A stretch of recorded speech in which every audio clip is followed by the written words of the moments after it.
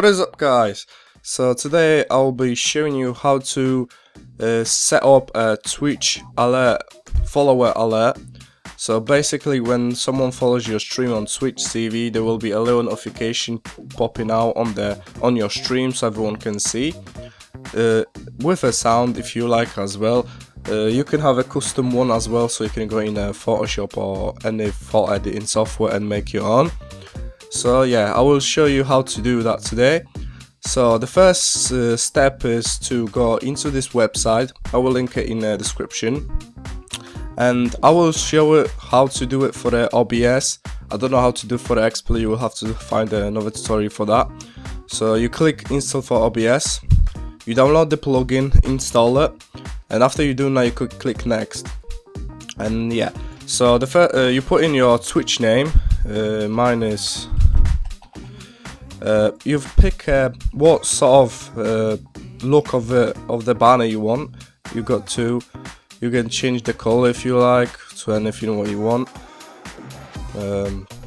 or you can have your own, and then you just upload the file. You can download template here as well to make it in the Photoshop if you like, but I will go with a custom one, change the color, something.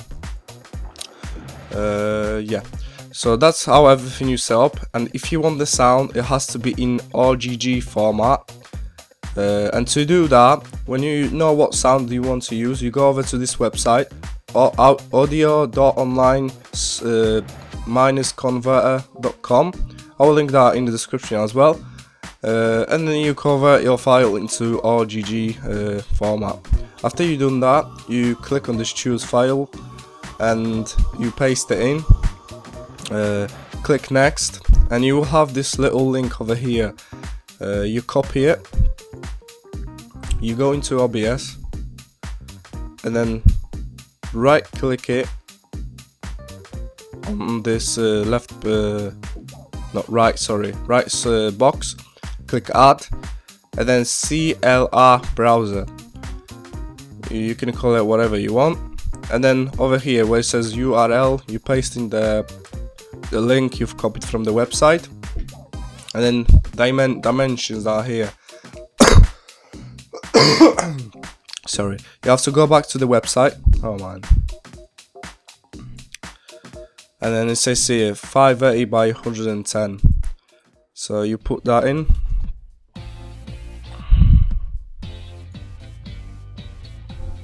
And that's all. That's done. So you click on preview stream, and then every time someone follows your stream, there'll be little notification popping out. So to edit that where you want to position, you click on CLR browser, edit, then place it somewhere. I'll place mine over here. You can make it bigger if you want to. I'll place it over here. And then to preview it and see if everything's working, you go right to the end of this link and put and sign preview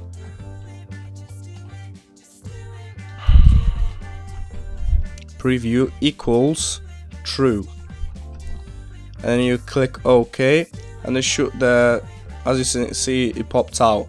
And then if you had the sound will play, but I didn't upload the sound, so there is no sound.